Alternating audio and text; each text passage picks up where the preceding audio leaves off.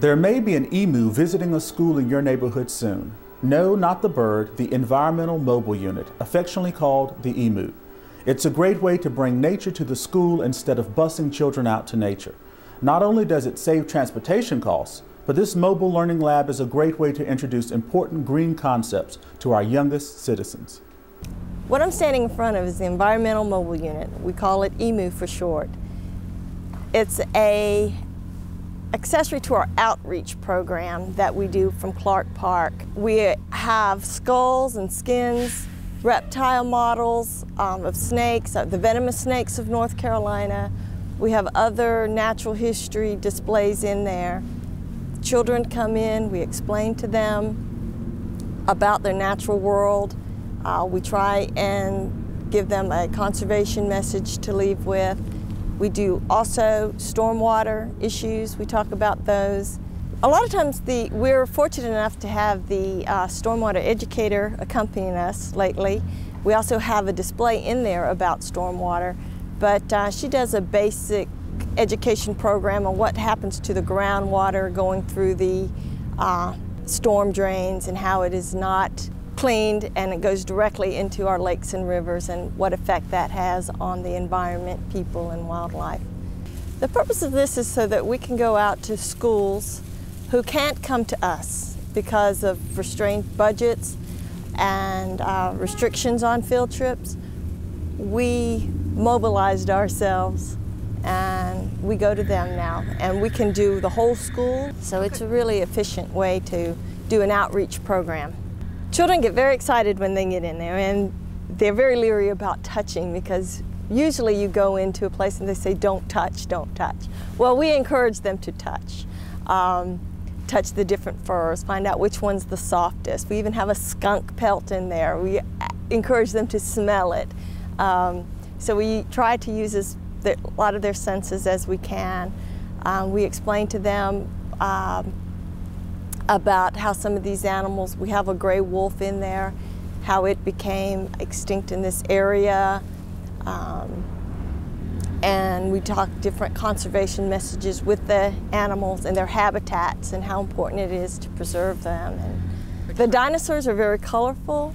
One of our own rangers, Gavin Shuey, painted them. The children, especially the young children, get very excited about seeing the dinosaurs, and a lot of them know exactly what type of dinosaurs they are, and we talk about them.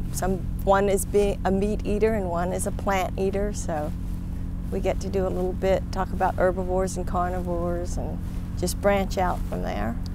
Well, we hope that it sparks an interest in wildlife, or that they can come away with some type of a conservation message.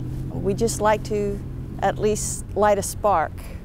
We have a tree knot in there with a mirror behind it, and the message is for them to look through that and see what the most dangerous creature in the forest is.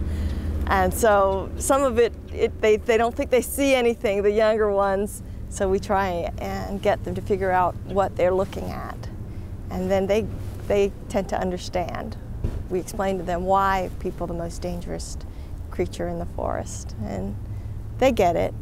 It's important for children to learn about their environment because if they don't understand it, they won't be an advocate for nature when they're growing up. If they don't learn a little bit about it and it's important, when it's time for them to vote on issues or to be the ones conserving, there just won't be an interest in it, and we will lose it. So we're hoping to at least spark an interest in the environment and in conservation. Children have a lot of influence on their parents. We teach the children about the stormwater issue and how important it is. So they correct their parents. If they see the parent washing the car on the driveway, we tell them, well, wash it in the yard. So that the water gets absorbed and doesn't go down the storm drain. And when a child corrects the parent tends to want to do the right thing. And so children do have a big influence on their parents. If someone wants to schedule the Environmental Mobile Unit, they just need to call Clark Park Nature Center at 433-1579, and we will tell them the specifications we need. We can't go everywhere. Obviously, it's a large vehicle. So we tell them what our specs are and try and work with them the best we can. And in the spring, they need to call early because in the spring it's very popular.